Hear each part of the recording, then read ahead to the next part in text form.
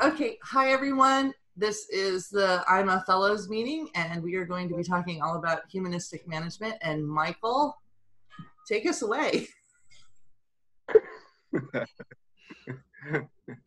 Okay, well, good morning, everyone, and it's great that I can share some of the accumulated wisdom over time. And I think one of the reasons why we're talking about this is that some of you are working on a categorization for humanistic management, right? And so what I wanted to do is there is a paper out in my book. I've attempted to do an archetypal categorization to help, and I think it'd be great to hear your thoughts on that, and also just see what's lacking, what's missing, with other categories, and maybe there are papers that could be generated and or other things out of that. So that's the intention with which I share. I have a presentation that I can also get activated. One moment here. Now I need to practice my Zoom skills. Share.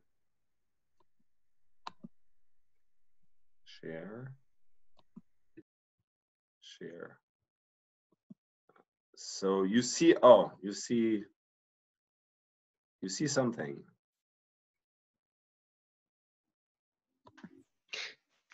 Can you see it? Yep, that's great. Okay.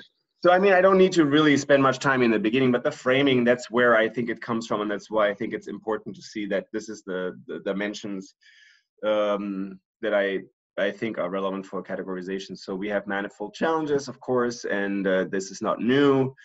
This is the golden calf story. This is the modern version of it, shareholder value maximization. I don't know if you know this cartoon. I think it's a very famous one. It says, if you can read it, yes, the planet got destroyed, but for a beautiful moment in time, we created a lot of value for shareholders.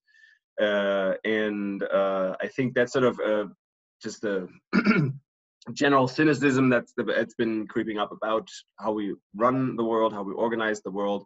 And that's also reflected in common culture. Are organizations fit for humans? Is society fit for humans? I think that's sort of really the bigger question. And we're looking for heroes, many times heroes. We have looked for them in the past, saints, and we find them. And I do think that in some way, what we're looking for is a way to go beyond heroes. And I think humanistic management can be that. And it's at the mindset level that I think this is operating mostly. And I think I've shared with you this. Anke was, I checked with with Kate afterwards also. So the idea of the mindset as the responsibility for maximization, that's the ultimate goal of organizing, if we talk about responsibility, or the responsibility to lift people in above the dignity threshold and reduce the impact on the planetary boundaries to expand the safe and just operating zone for humanity. So the latter is sort of what I call the humanistic model, and therefore dignity is central and the planetary boundaries are sort of the given. You know, and you've read about the two stories. I think one is oriented towards thinking and doing that with the goal of having. The other one is thinking and doing with the goal of being. And then we have the whole narrative that's sort of oriented towards the psychopath, that's oriented towards having, and that there's a new story. And you know about this new story with the 4 drives. And I just want to make sure that that is known well enough, because I think that's also critical for the categorization and then in the understanding and operationalization of dignity. Can you stay on this slide and explain what those 4 drives are, Michael? Okay, great. Yeah, I will. And I have a neater video and all that kind of stuff produced also. And so this is a framework that's coming out of the evolutionary sciences. It's something that Paul Lawrence developed, who was at Harvard Business School. He passed away in 2011, but I was able to work with him for some time before that. And he had looked at motivation. I think coming out of this if you look at the preface of his book, coming out of the frustration that he saw, and he started, I think, his academic work in the 50s, 60s. And that was the rise of the human relations school and all of that, where Elton Mayo was at Harvard Business School and others. And so that was sort of a domain at the time. And that was the water in which they were swimming, and that shifted in the 70s. And then Michael Jensen and others would come, and the agency or principal agent theory took over as a framework of what human nature is. And he was frustrated with that and the impact of it. And so when evolutionary science made progress in terms of understanding who we are as human beings, especially with E.O. Wilson around and others, this was something that he had been working on. And so the basic presumption here is that, yes, all humans, all life has a drive to acquire and a drive to defend, otherwise it would not be alive. So the drive to acquire is the DA, a moniker. The drive to defend is the DD. And you can see that in our brain structure, in the limbic structure. That's where fight and flight come in. And that's very, very rudimentary to us. And it's in our brain, and it's the brain of many other living beings, including like amoebas and other sort of less developed structures, but life in general. Then if you look at a evolutionary perspective in the human species, you could say that people of the Australopithecus type or Homo habilis type, they do mainly operate on the drive to acquire and the drive to defend. And they can, and they could, because they were protected. They were basically, as much as we know from anthropological accounts, they were living protected by trees. They were oftentimes actually living in trees. So they were able to live by themselves pretty much and feed themselves that way, survive that way. Well, all the accounts say that that type of Homo species died out, and new species sort of evolved and actually took over for a long, long time. And that's Homo erectus and versions of Homo erectus. And the reason people are arguing that that species emerged and survived is that they were able to bond. They were able to form tribes. They were able to collaborate. And that was not a property of a prior species. And so 99 point something died out. That's the current account. That may change, but the main point here is that our brain structure is inherited from that Homo erectus type that then developed a massively larger brain that helped survival in groups. And a couple of other things help with that. First, the people are arguing fire. We were able now to basically cook food, store food, digest food more quickly. So in all the types of species that you know that can eat cooked food, there are not that many, but even if you look at that now, when you feed your dogs with cooked food, etc., they gain weight. They don't need to eat that much. They actually can use time to do other things. And ultimately, their intestines, they don't need to be as long. So the energy used can move from digestion to other things. And in our species, it moved to brain development mostly. And so we have a much, much larger brain as a consequence, and a much, much shorter digestive system. And what happened along with that is that the kind of neurons that would help us, that were developed, were neurons that helped groups to develop better. So all of the emotional sort of setup and development of the brain, that's sort of shortcuts, heuristics for managing social relationships in tribes that would be helpful, because now that you had a shorter digestive system, you would need to, well, you could hunt together. The prey was big. Typically, a tribe that could collaborate would outperform another tribe because you could eat food, you could hunt food better, you could store food better. And with fire around, you would need to guard fire, especially if you wanted to keep it, and you wouldn't want to wait for the next kind of thunderstorm to bring it. So you would have developed a system where people can sleep and others can guard, and the fire was really something central, and that was easier done in tribes than in single or other units. Another piece that happened is the families were almost necessary because our brain grew so much that when our prior ancestors would give birth, children couldn't operate immediately by themselves. So typically what happened is that because the brain was so big, every sort of young Homo erectus needed guarding and guiding, and that would make the nuclear family a superior model over any other model. And so bonding and being able to live in pairs was clearly an advantage in terms of survival there. So Paul Lawrence calls this whole apparatus of Homo erectus the drive to bond. That's an independent drive that also is manifested in the brain structure. And then, of course, Homo erectus did not make it, even though I think it's probably the longest lasting species on Earth. And then it still died out. Again, massively, 99 point something %. And some remaining species members were able to develop further into what we call now Homo sapiens.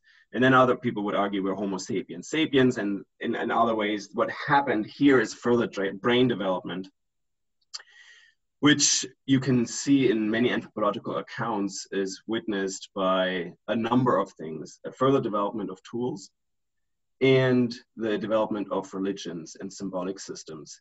And these symbolic systems, they all root in the question, like once you have that much brain power, you can adapt to a world much more quickly, to a world that is changing, to a climate that is changing, also to areas that are shifting in terms of climate. And so our species can live in very hot and in very cold climates, and can adapt and use tools. And that was necessary or possible, arguably, because of our newly developed prefrontal cortex, another layer of our brain that was analytical. And it's important to understand that our brain actually built on all of these prior developments.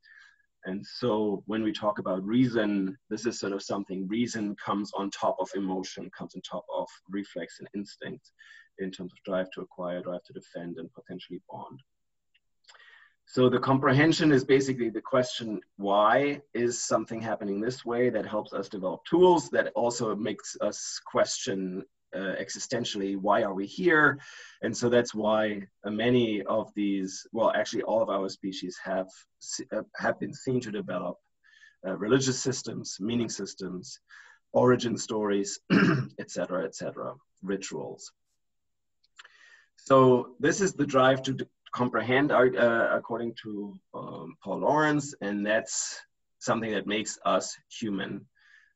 And these four drives, the drive to acquire, the drive to defend, the drive to bond, the drive to comprehend, those are operating all the time in our motivational substructure, and they're independent of culture, they're proper to our species.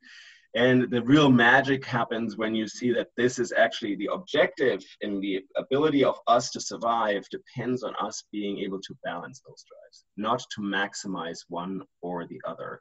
In fact, when you maximize one or the other, you get into trouble. And you can see this with the drive to acquire. When you get like whatever you would want, you have current situations with shareholder value, as I mentioned, that gets us into trouble. If we maximize defense, we typically, get a lot of guns, like you can see in current culture, and people basically are so afraid of each other that they stop living and then maybe start killing each other.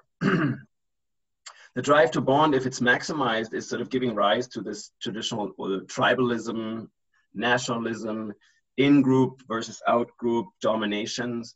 And you can just look in history that typically is at the root of many of the wars, many of the war stories, and annihilations and genocide in many ways at its extreme. The drive to comprehend provides, if maximized, space for ideologues.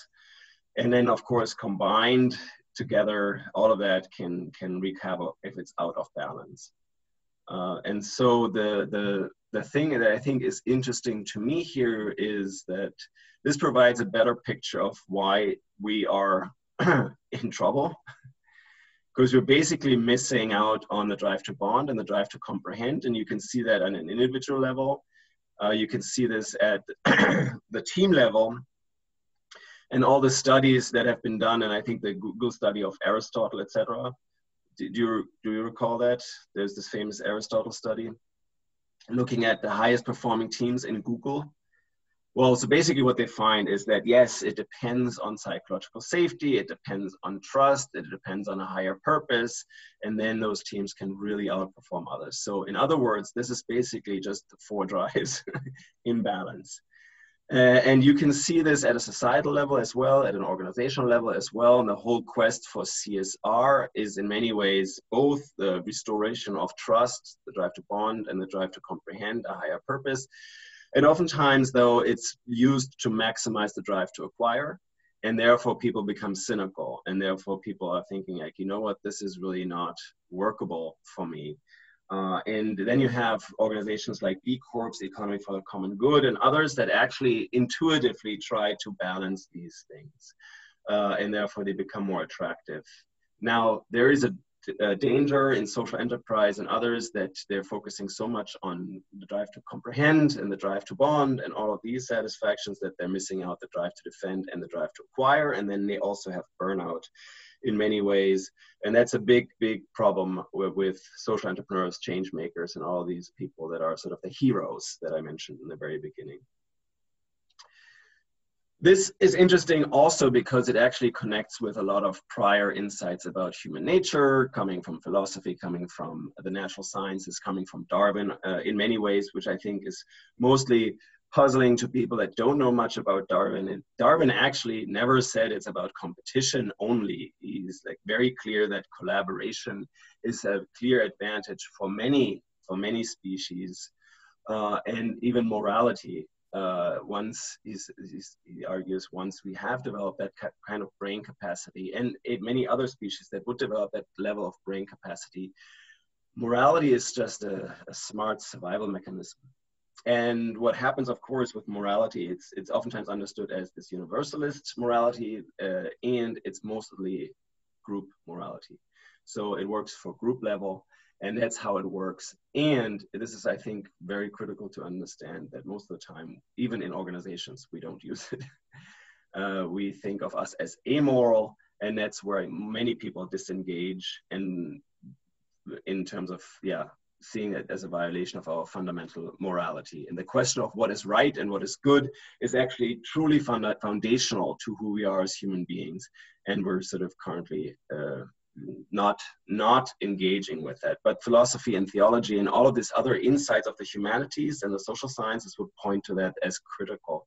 So this is where I think the consilience of knowledge that E.O. Wilson talks about, and actually I was just talking to a number of Catholic scholars, they have this concept of the unity of knowledge that all comes together and overlaps. So there is no distinction necessarily in terms of the various traditions of knowledge, whether they're the humanities, the natural sciences, or the social sciences. They could draw on the same kind of insight about human nature. Yet in social sciences, we oftentimes adopt the same one as we have in economics. And that's really, I think, that's part of the bigger problem that we're facing, that many of the other sciences, even what we draw on from the natural sciences, is really, really a poor representation of who we are as human beings. So this is where the concept of dignity comes in, which I think can help us understand how we can see us as fully human. And the 4 drives in balance could be seen as something foundational to who we are as human beings, as valuable, intrinsically valuable. Now, the economistic perspective here I put up, Michael Jensen says that doesn't even matter. Like it or not, individuals are willing to sacrifice a little of almost anything we care to name, even reputation, or morality for a sufficiently large quantity of other desired things, and these things do not have to be money or even material goods. So he acknowledges that there are potentially the existence of other motivational factors, yet he says we're always trading them off. There is no minimum threshold, and therefore there is no such thing as dignity. There is no intrinsic value. It's all just extrinsic, and we can exchange it, and therefore we create human capital, natural capital, cultural capital, all the kinds of capitals to just trade them.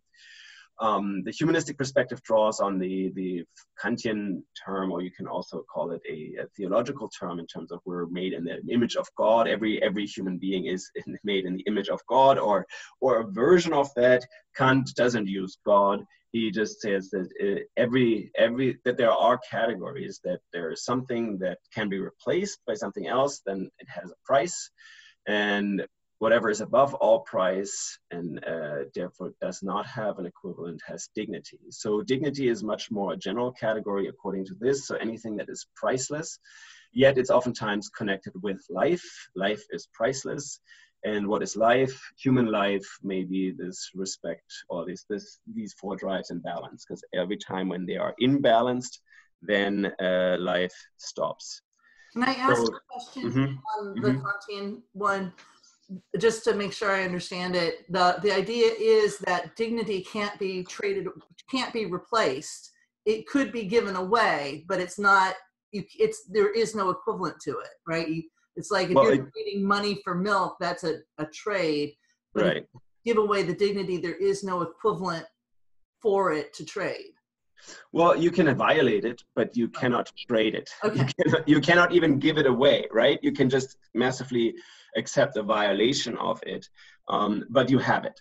That's the idea. You have it, and that's it. Okay, cool. Yeah.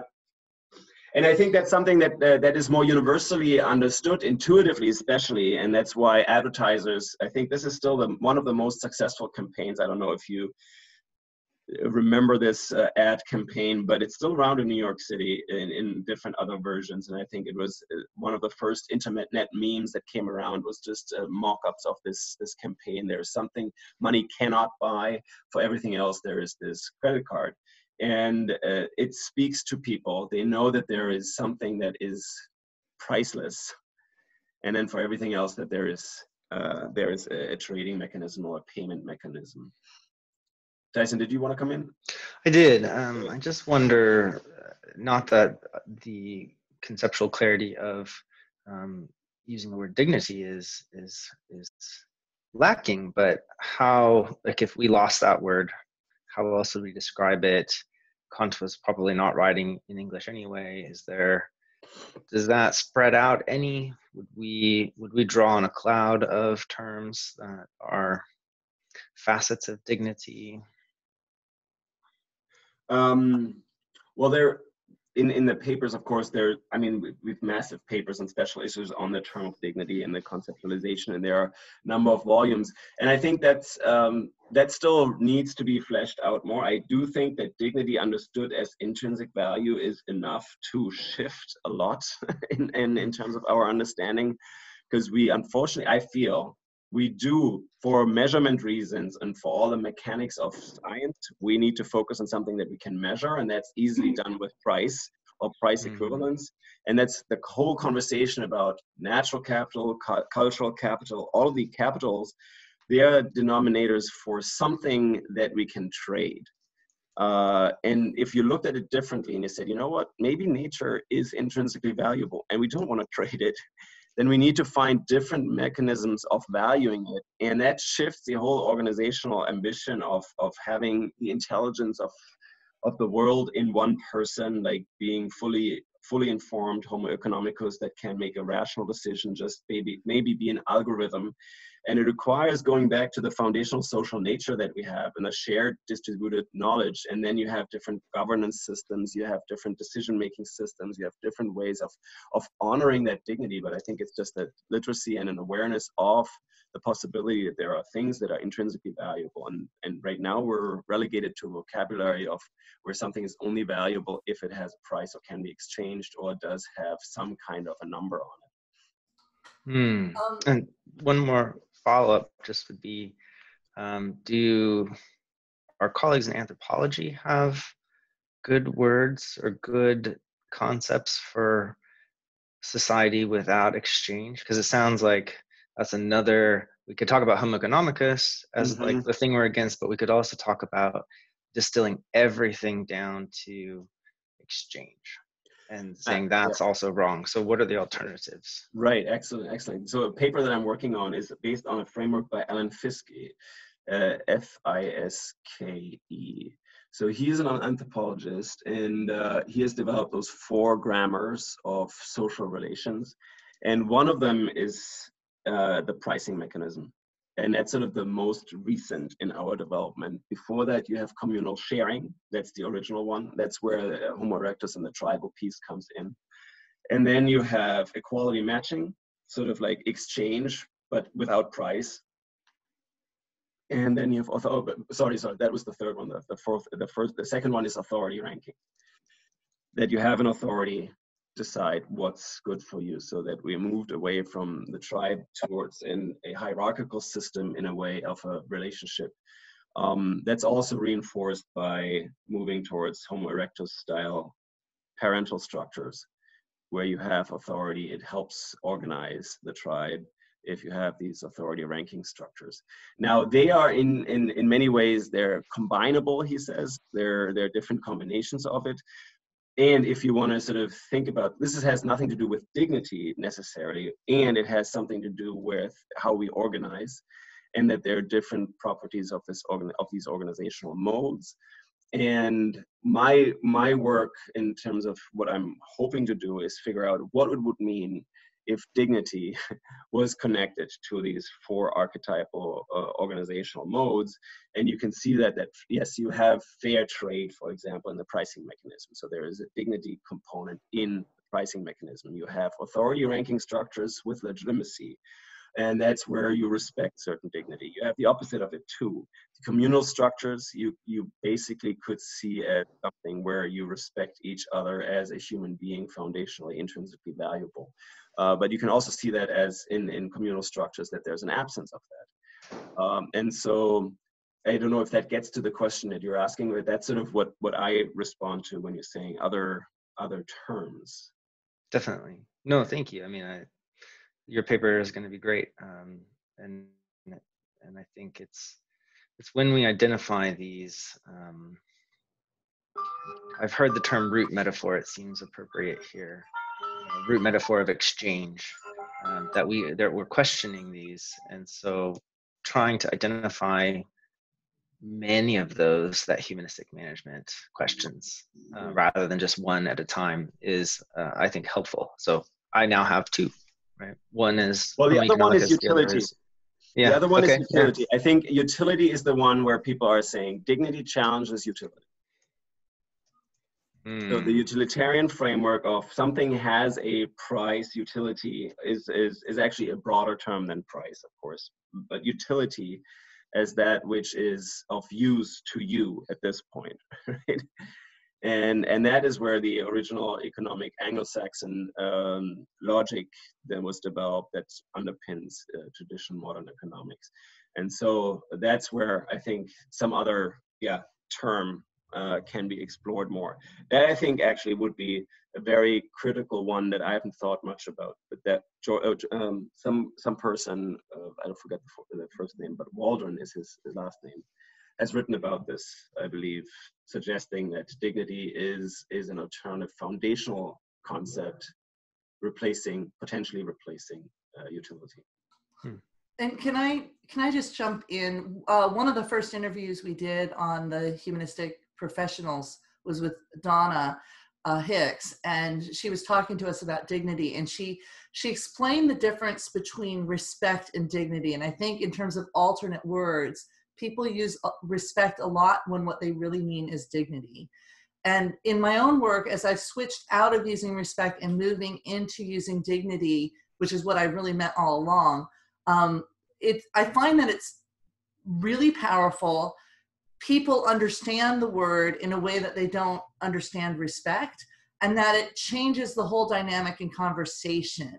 So I don't I really think we should be pushing on the word dignity and not looking for alternatives for all the reason Michael explained, but also because of how it impacts the people we're talking to and how we're trying to educate people. It really works. So the alternatives that people use to try and approximate dignity don't work in the same way as the word dignity does. Can I just jump in there? I mean, that is part of an article I wrote about, like, what is dignity? Because I think one of the challenges is exactly that it is such a broad term. So I would argue we need some more granularity of what we mean by dignity. And for example, if you look at dignity at work literature, that is actually, there's dignity at work, dignity in work, which has to do with fair pay, with respect, with being able to be unionized, things like that. So there's different levels of dignity. So as much as I think it's a powerful word as such, I think we need to be careful, especially if what you said earlier, Tyson, if we're thinking of how do you measure that, then you probably need to have a bit of more granular understanding what exactly we're talking about, because it's very difficult to accuse of, let's say, a management team of not respecting dignity, if that might mean different things for different people. So I think there's two sides to it. Yes, it's a powerful concept as such and people understand, but it's also very easy to misunderstand, either deliberately or just different people understand dignity differently. So I think it's one of my bugbears that, like, dignity is broadly used in UN decent work pamphlets, but it's actually not explained what we actually mean by it. Well, isn't that the challenge of what we're doing with this organization? Absolutely. Absolutely, exactly. And my short version of this would be a balance of the four drives. That's what dignity is if you want to operationalize it. And that can be measured, that we are measuring that, we see the impact of it. And for the presentation here right now, I agree with you, Anke. Yes, and there's lots of work on dignity at work and in work and all these things. Oftentimes what it comes down to, though, is a very limited impact. And then it goes and moves into possibly human rights. Then the other piece is anti-bullying and care work, etc., something like that. So it's rather limited in its power. I think it's actually it's underutilized in many ways, and put in a box where I think it doesn't help much. And Agreed. And so that's why I think I want to take it out of there for now as a general concept at a really high level, and then yes, you can bring it back down to various contexts. And I do think that the power comes from being decontextualized as a concept as much as utility is, because it's so foundational. So both and. Right. Both and. But for now, in this presentation for the categorization, I really am on the utility level. Okay. Right. So you're moving into the typologies and right, like that. Right. So I mean, and there are of course different versions of dignity, and one is where it's unconditional, okay, and then the other one is conditional. And that's where dignity in work comes in, and other pieces. Yes, this is conditional dignity. There are practices that can recognize and potentially promote dignity, they can violate dignity. And the other part is the human rights-based dignity, where this is just, everybody has it, we need to protect it. And therefore, all the practices that honor that, that's sort of a separate bucket almost. In the way of the categorization, when you take this dignity notion seriously or more seriously, and both of those seriously, then you have to switch almost the objective function of what you're organizing for. It could be seen as dignity promotion as the objective function, and that didn't seem to be too clear what that actually means. And I think that dignity, that's where the limit of dignity is. It is not an outcome. It is sort of the antecedents or the input or the condition. And the outcome actually is when people live a dignified life, or when life is lived with dignity, there is a certain sense of well-being, a higher sense of well-being. Jürgen, that the potentially Bhutan style of well-being, or you don't need to have much, because you have a balance of those 4 drives, you're actually quite content and happy. So if you use that, you can see the economistic versus the humanistic perspective still sort of basically operate on the same foundational understanding of human nature. The only difference is that the objective function of the economistic model is wealth, power, and status, and that the drive to acquire is the one that dominates. And if you're very smart and you're using Michael Jensen's enlightened way of looking at human beings in principal agency, then you have the bonding drive, the comprehension drive, the drive to defend, all included, yet they're only there to serve the drive to acquire. And sorry, I need to move because my kids are coming. And the humanistic categorization then would be more, okay, there's a dignity threshold. That's also what I think now, I mean, that's basically where human rights comes in, the dignity threshold. That's a basic right. That's an operationalization on the societal level. There are other operationalizations in the context of work. Yet, I think this is also where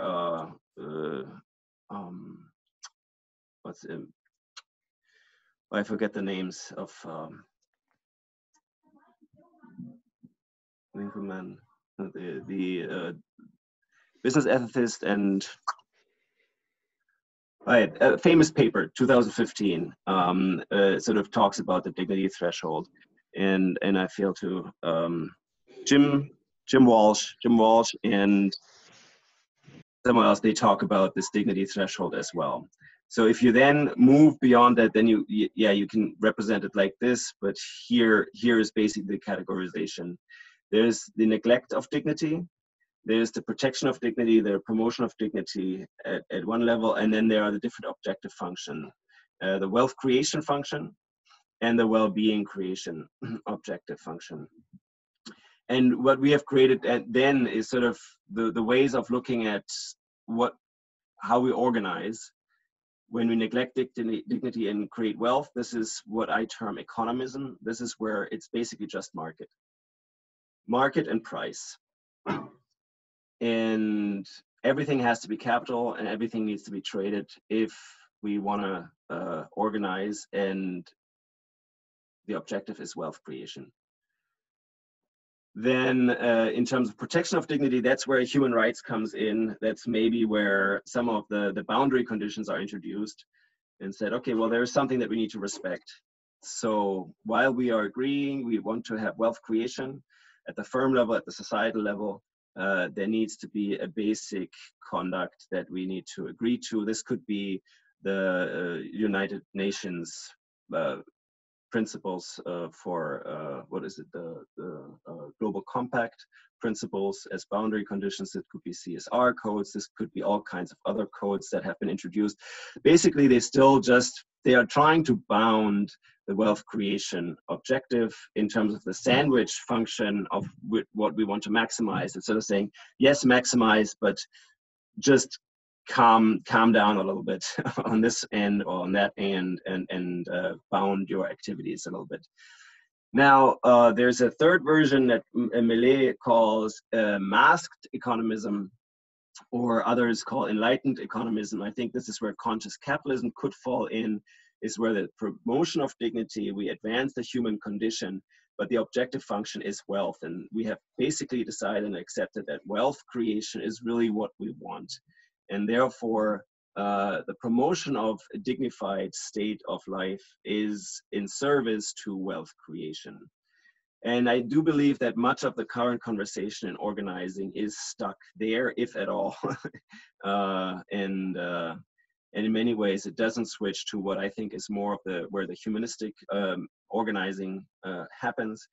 And if you switch the objective function to well-being or some form of welfare understood as more than just wealth, then when you neglect dignity, you have the other kind of difficult situation that is also part of our legacy, this paternalist administrative structures, where basically the iron cage rules. Dignity doesn't matter, humans don't matter, but what matters is, or justification is, that social welfare is created or well-being is created without respect for dignity. This has been actually in our history much of what we consider progress. So moving from the feudalist societies towards a much more legalistic society was a paternalist triumph. And there was the notion of dignity behind it. And in the end, what we created oftentimes with the administrative structures here is oftentimes what people hate, because there is no space for dignity either. I call it paternalism, but you could call it administrative as well.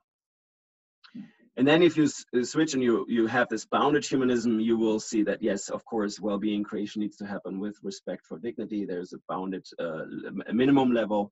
And then if you move to promoting dignity, then you have what I would call humanistic forms of organizing. That's where social enterprises operate. That's where some of the economy for the common good operate. That's where I think many of the attempts are going. And there are sort of very few examples, though there are a couple here that I want to mention that are more in that space. And you can see that basically in many ways, they're also not stating their goal, their objective function to be wealth or shareholder value or anything else. It's a function of well-being creation wherever they operate. So that's the categorization that comes out of the term of dignity, the conditional and the unconditional, and the switch of the objective function there. Sorry, Michael, the logos, are all of those bottom right cell? Is that the kind of idea? Somewhat. But I mean, that's where also of course, the typology is so helpful as an archetype. And then when you go into it, it isn't that level that granular. Okay. There are certain activities. Yeah, they're sort of like types, right? And they would fit more there than in the other space. Great. Wait, so I'm sorry if I could just, I'm a bit confused because I was understanding the bottom right square. We're still, you described that as still the objective is wealth creation. And so in this square that we're, or the framework that we're seeing on the screen right now, the well-being creation organizations don't appear, if your objective is well-being creation, that's not necessarily represented in this framework up on the screen right now. Is that correct? No, I'm not sure what if I misspoke, but in the bottom right, the humanism term categorization, that's where the objective function is well-being creation or some form of it. People typically, they're moving more into that language of well-being or for benefit or whatever, but that's where wealth is a means to a higher end, a higher purpose. And so that is actually, yeah, there are many more organizations now moving into that space. Okay. Can you go back to the logo page? Because the reason that I'm, and maybe this is just sort of poking around at that granular level. So when you've got the B Corp logo there, and I guess I was just sort of questioning, there are many B Corps that I think have a wealth creation objective, not a well-being creation objective. And or they're trying to balance the two. And I guess I was trying to figure out if you're saying that most of these organizations and firms on this page would fall into that bottom right quadrant. I guess I'm just. Yeah, so don't hold me or hold my feet to the fire on all of these and forever, because some of these organizations have started out that way. Many of them are actually cooperative in structure. Some of them have moved out of that. Some have moved into that. But John Lewis Partnership, for example, clearly states they're oriented towards well-being of their employees. That's one of the objectives. That's not oriented towards wealth creation. Of course, they're highly profitable. So is Migros, so is Mondragon, and all of these other companies. And I do think that, and then maybe Anke, you are more of an expert there, that the B corporations, if you get certified, you cannot get certified with the ambition or your overall purpose to be shareholder value or some kind of. You need to change your company objectives. So, right. It's a legal change you need to make. The purpose of your company needs to be defined differently than stakeholder value. That's correct. Shareholder value. Yeah. Because I guess maybe this is just I'm probably getting into the weeds far more than we need to right now. I was thinking, for example, some of the more prominent B corporations like Ben and Jerry's. Unilever owns Ben and Jerry's, and therefore Unilever itself is, they are about wealth creation. And so I guess this is that's actually shifting, and so this is actually interesting to see that many of the companies, when they started out, they are starting out somewhere in the humanist domain, if you use that lens, because they have to. and for example, Unilever specifically started out with hygiene, and that was something that was clearly oriented towards better health and well-being. And that's where the soap came in. And then from that on, they put things together with margarine and all kind of stuff. So that was also oriented towards well-being. And they lost their way. And then with the Paul Polman's at the helm, they shifted back out. They have a whole, I think their goal is the creation of well-being now. And they're also becoming, or they intend to become, a B Corp. And so I think at that level, putting a company in there is sometimes hard. What I want to mention with this framework, this is if you step out of the organizational level, this is something that can guide research, practice, pedagogy, and policy, or conversations. In a way, it's like, okay, where are we right now, and where do we ultimately want to end up? And if you see this model, this is where we still are stuck in the sandwich thing. Right. The maximization, and we're not necessarily moving to the bagel or donut style of organizing. Yet with the SDGs, that's all shifting in some way, right? The objective function has shifted there. That's what the OECD is trying to work on, that we're measuring well-being. That's where Bhutan is leading. That's where many of the organizational structures at the national level are, but also we have lots of organizations that have always been that way, cooperatives, by the way, and other structures have focused on well-being creation. And so then the question is much more, how do we do research on them? How do we do practice? How do we inform practice? What is the pedagogy that we're using to help understand these organizational mechanisms? What's the policy to support this? So at that level, I would see this is helpful. If you go into a company and analyze a company in its practices, is maybe less helpful. Something we might try playing around with sometime, Michael, if you're interested, would be to put the 4 drives on the rows of this table, because wealth would be drive to acquire, and talk about the perversion or the reduction. The left-hand side would be the reduction of that drive onto something. And then I think one of the things I'm reacting to is wealth is a component of well-being, right? Aristotle even says a certain amount of resources is necessary for sustaining.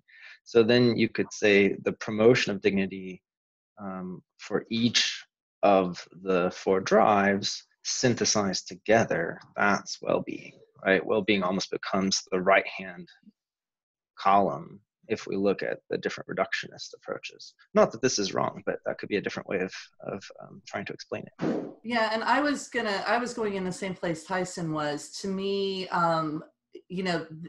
it's about balance. So well-being creation and wealth creation in balance, the protecting of dignity and the promotion of dignity occur together. It's not either or, right? You're doing both.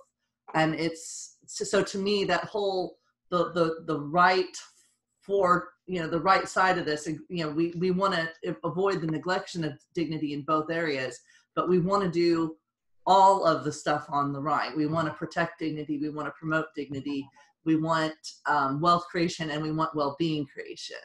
It's the balance that you were talking about. But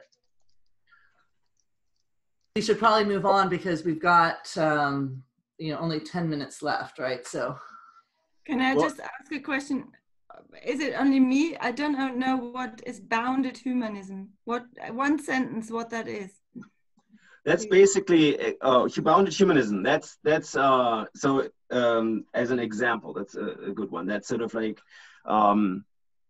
finance, microfinance is a bounded humanism in a sense that, yes, okay, well, we want to accept or say that everyone has access to credit, right? And Yunus was talking about that as a human right. So, okay, credit is the foundation of it. Now, whatever people do with that, we don't really care so much, but there is this access to finance, which is seen as an element of well-being creation. And in that sense, this is not yet fully fleshed out in a way that humanism would be, where it's also focused on the promotion of dignity, where educational ventures come in, where other pieces come into being. And Yunus himself started with the microfinance, but then created all these other kind of ventures that are much more in the promotion of dignity space, right? So, thank you. Yeah, much clearer. Thank and you. in the book, I actually showcase how all of these areas, research, practice, pedagogy, and policy, could be reshaped, walking through these categorizations. Thank you. Maybe, Michael, if you allow me just a quick comment. I see this discussion is, to me, kind of about values, right? What do we value? Is it wealth or is it well-being? What's a little bit funny to me is even the box well-being creation, because creation is an active word, right? It's about doing something. And the beauty of the word well-being is it's not about doing, it's about being. So by well-being creation, it's kind of to me, almost a contradicting double whammy. But that's just a side note. I mean, the great thing is really that well-being is really increasing in global momentum. You might have seen the newest Joseph Stiglitz article where he talks about that there's a global well-being movement. So that's really great to see, because Bhutan might have started this decades ago, but what use is it if the rest of the world doesn't get it? So it's really heartening to see that OECD, Iceland, Scotland, New Zealand, etc., are jumping on this well-being paradigm. To me, at least from a Bhutan perspective, well-being is holistic. I mean, they call it gross national happiness, but they mean holistic well-being. And to me, therefore, true well-being has to protect and promote dignity. I mean, I don't think there can be well-being, including environment, by the way, right? This is why Bhutan is climate neutral. So I think this whole discussion is very timely in gaining increasing interest. Over. We only have a couple minutes left, Michael. So I don't think we got into the typologies that we were supposed to at some point need to talk about. So I don't know if that's what we want to do next time. This is the typology. Oh, this is the typology. This is the type. These are the archetypes. This is this is the foundation of it. And I do think, yes, there is a lot more to be said in terms of like how they are helpful, possibly in terms of informing the conversation.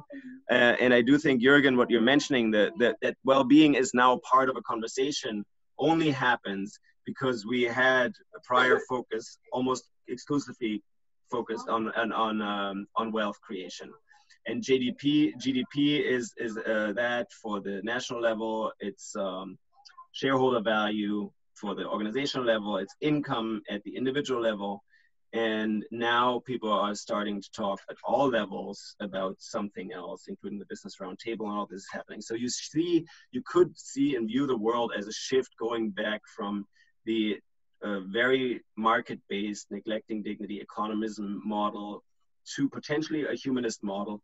And I do think that there's this danger that people are potentially then going to be trapped in a paternalistic model where they don't see dignity happening. That's what you see in many other countries.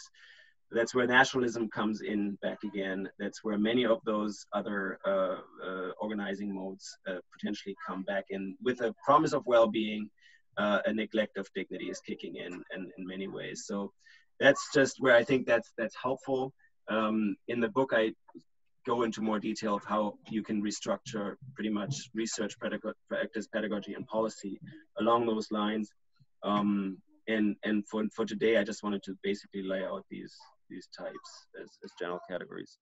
Great. So I'm going to close this out for the people that are watching this on the web. This has been the International Humanistic Management Association's Fellows Conversation. If you want to learn more about what we do, come to our website, humanisticmanagement.international, and join up. The website is going to include this as a post with links to the books that Michael referenced and other things. Thank you so much.